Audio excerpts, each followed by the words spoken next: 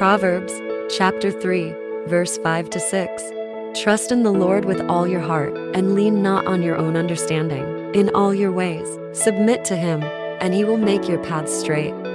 Dear Heavenly Father, today I humbly stand before you, seeking your blessings to fill my home with your divine presence.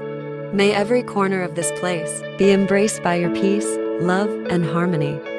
Grant us your protective hand as we navigate life's journey within these walls, finding solace and strength in your guidance.